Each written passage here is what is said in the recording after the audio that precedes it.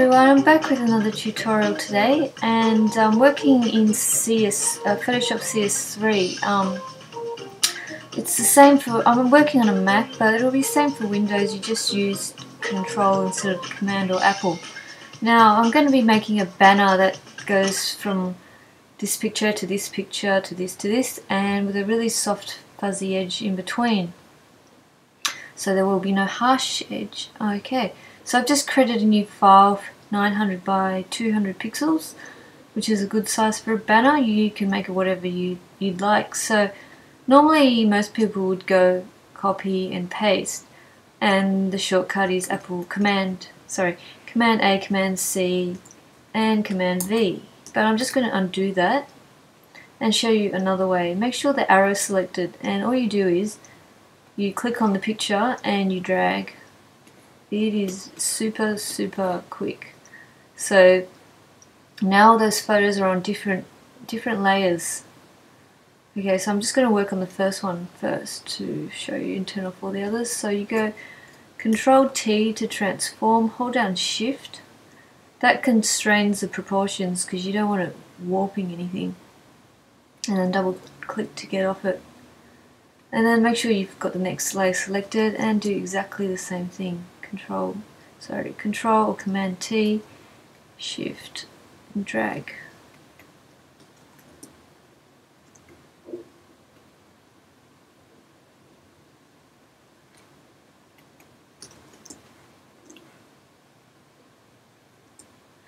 Alright, once you've got it looking how you'd like,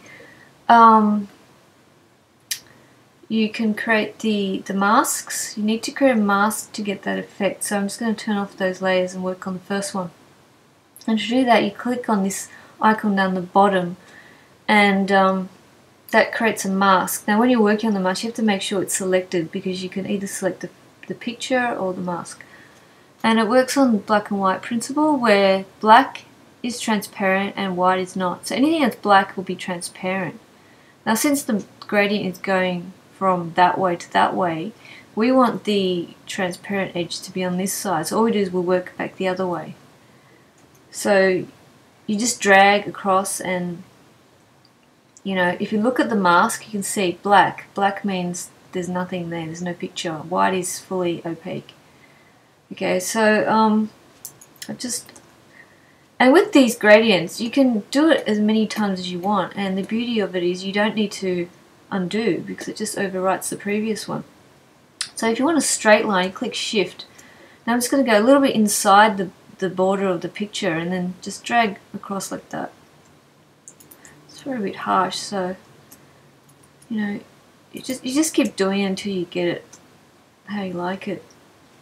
Alright, so I'll just do exactly the same thing for all the other layers. That. And now because I've done it already once on this layer, if I do it again, it will to this side, it will overwrite that side. So what I need to do is I might have to just select the area that I want to be working in with the rectangular selection tool. So once I've done that, I just do the same thing.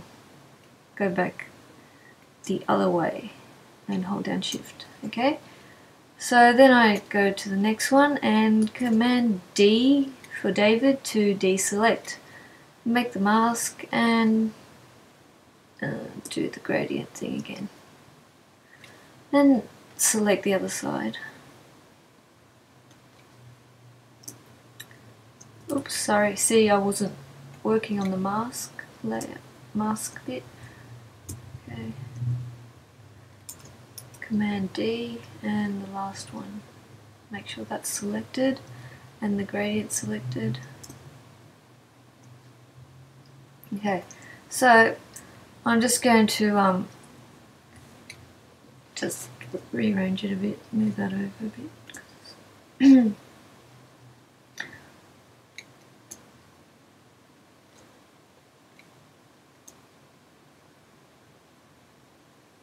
There we go. So as you can see, it's been very quick and very easy. And